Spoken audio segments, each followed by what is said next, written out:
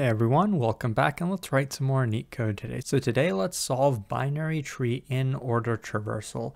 And this is actually a pretty trivial problem if you've done anything with trees before, especially if we do the recursive solution, which we will. But we're going to take that recursive solution and also figure out how we can make an iterative solution doing that. Now, even though the code of the iterative solution is going to be completely different from the recursive one, the concepts are actually the same. Like what's going on under the hood is pretty much exactly the same. So that's what we're going to use to actually figure out this more difficult solution. So simple enough, we're given the root of a binary tree and we want to return the in-order traversal of the values of all of its nodes. So in this case, for this tree, this is the root. We're going to do an in-order traversal. How do we do that? Well, we start at the root. We don't actually process the value just yet. First, we want to do the entire left subtree, but it doesn't have a left subtree, so we don't have to do anything. Next, we take the value 1 itself and add it to the result. So here we have a result, and 1 is added to it. Now we don't have to visit this node again. But now we're going to run the exact same algorithm recursively in order traversal on this right subtree. So we pretty much do what we did before. Before we visit this node itself, we have to go through its entire left subtree, which is pretty small in this case. It's just a single node. This is kind of the base case because now we have to go to the left subtree of this node, but it doesn't actually have a left subtree. Nothing is there. So then we can process the value 3. We can add 3 to our result, and then we're done with this node. Then we would go to the right subtree, but it doesn't even have a right subtree. So now we're done. We go back up to our parent node. And now from this node's perspective, since we just went through the entire left subtree, now it's time to process this node. The value is 2. We add that to our result, and then we would go to the right subtree, but it doesn't have one. So we're pretty much done in this case. That's the entire result. 1, 3, 2. You can see it's the same as what they expected. Overall time complexity of this algorithm doing it recursively is big O of n because we do have to visit every single node in the tree. The memory complexity in the worst case is also big O of n because of the function call stack. Because if we do implement it recursively, we have to put the parent nodes on the stack before we can actually pop back up to them. We'll actually go in more detail onto like what the stack is when we actually do the iterative solution. But now let's really quickly just write up the code for the recursive solution. Okay, so just coding up the recursive solution real quick. We are gonna create a nested function actually, because as we go through the function, we want to be building our results. So I'm gonna call the nested function just something simple like in order. It's going to take in some node just like this function is.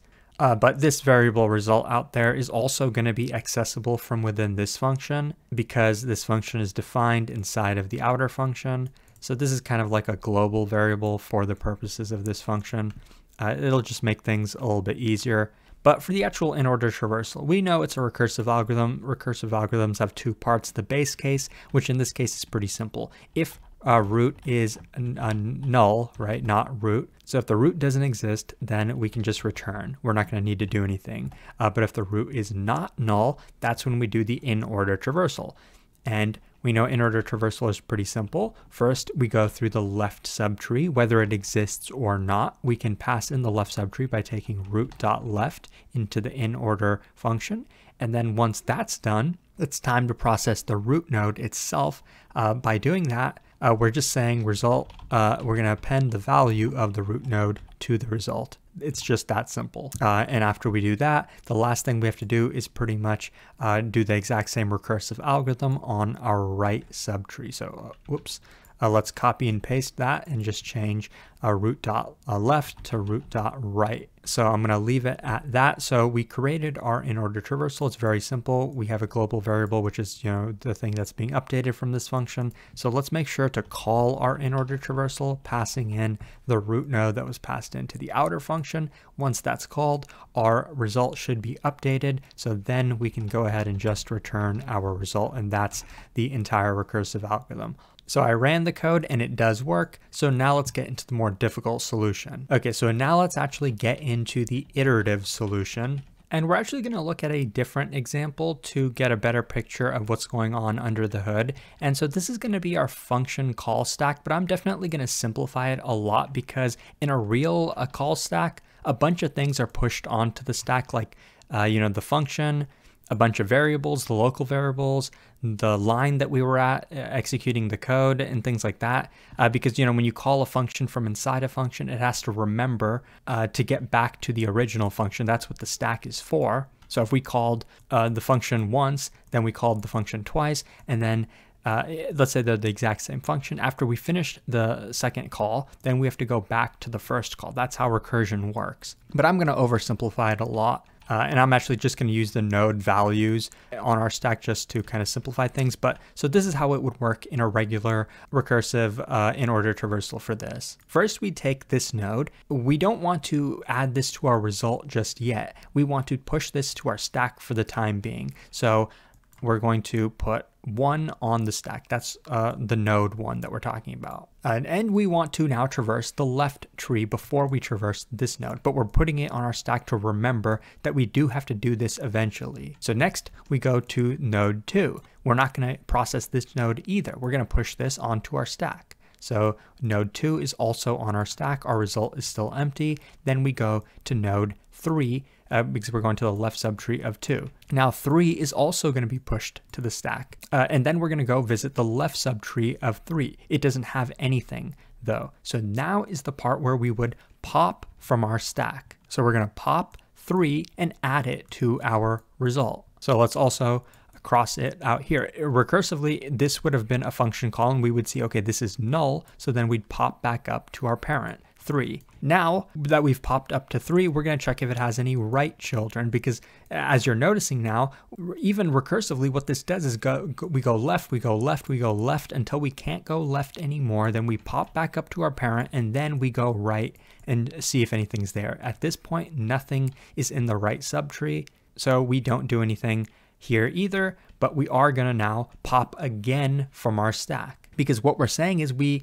did this entire subtree and now we can finally go up and process 2. So we pop from the stack again, 2 is added to the result. We can cross 2 out over here again. And now similarly, whenever we pop up to a node, we want to then check its right child if it has any. Right now we do. So now we're going to run in-order traversal on this 4.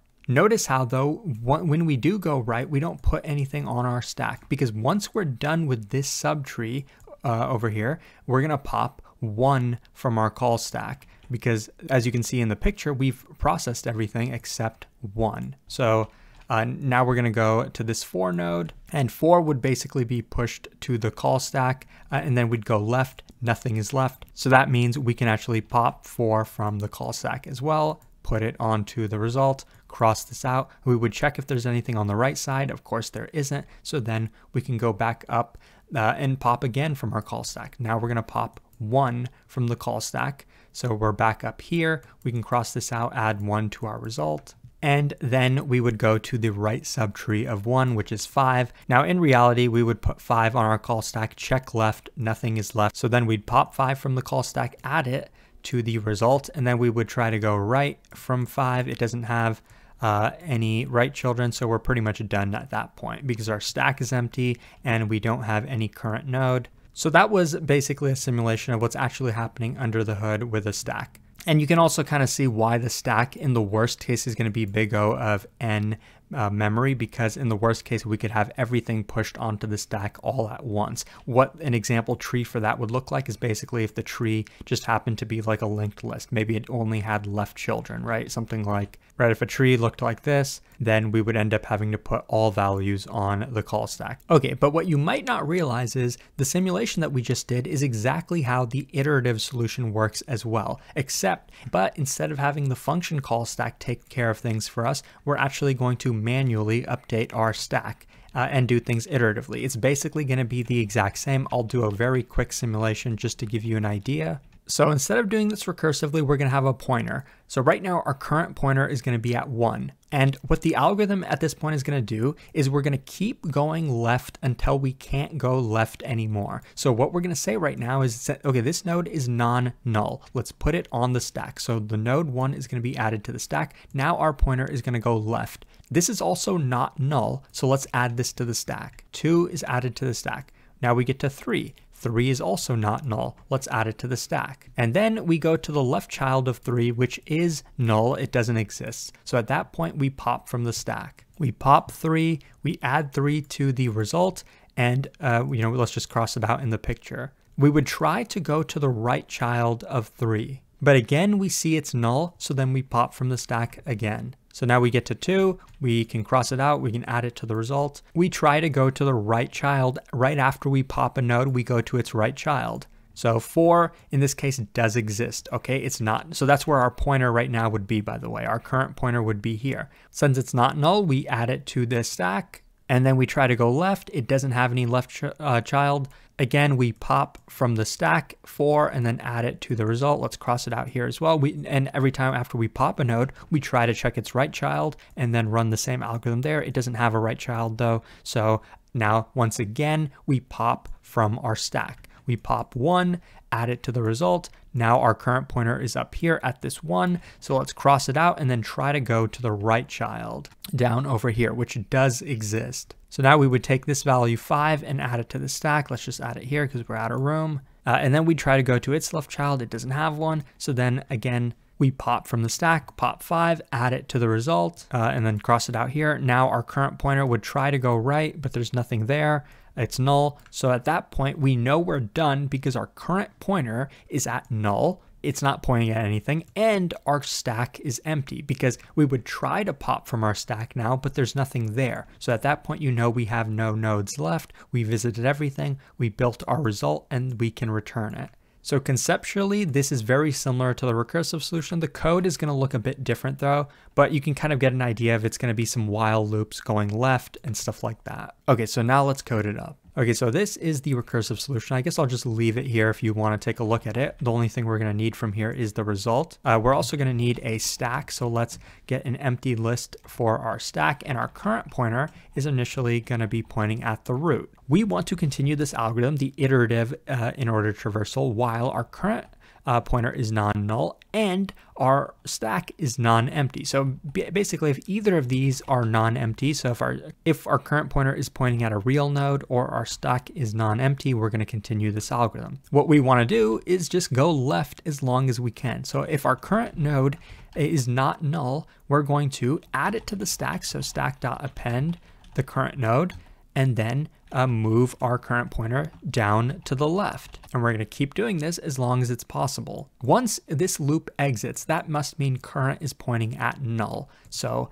what we should do now is pop from the stack. So stack.pop, and our current pointer should now be pointing at this node that we just popped. Let's append this to our result, just like we did in the drawing. And remember, whenever we pop a node, we append it to the result, and then we shift to the right. So we're now our current pointer is going to be shifted to the right node. And what do we do to the right node after we've shifted there? Well, we just run our regular in-order traversal. So what should I write here for the code to simulate a regular in-order traversal? Well, didn't we just do that right now? Isn't this whole thing a in-order traversal? So what would happen if we didn't put anything here? Well, we're going to go back up to the loop. We're going to see that our current pointer is non-null, or at least our stack should be non-empty. And if that is the case, then we're going to get back into this loop, right? For that node that we just shifted down to the right, we're going to try going left as far as we can, which makes sense because that's what we do with any node. But if that node is null, then this loop is not even going to execute. So then we would end up just popping again from our stack, and then appending that to the result, and then doing it all over again. So as you can see, even though this code looks a lot different from this one, they are doing the exact same thing with a stack. Maybe I made it look easy, but this code is pretty tricky to come up with on your first time if you've never done an in-order iterative solution before. But that is the entire code. So now let's return the result and run the code to make sure that it works. Oops, I was stupid again. We're not appending the current node itself to the result. We're appending the value. So I always make that mistake, but now let's run it to make sure that it works. And as you can see on the left, yes, it does, and it's very efficient. So I really hope that this was helpful. If it was, please like and subscribe. It really supports the channel a lot. Consider checking out my Patreon, where you can further support the channel, and hopefully I'll see you pretty soon. Thanks for watching.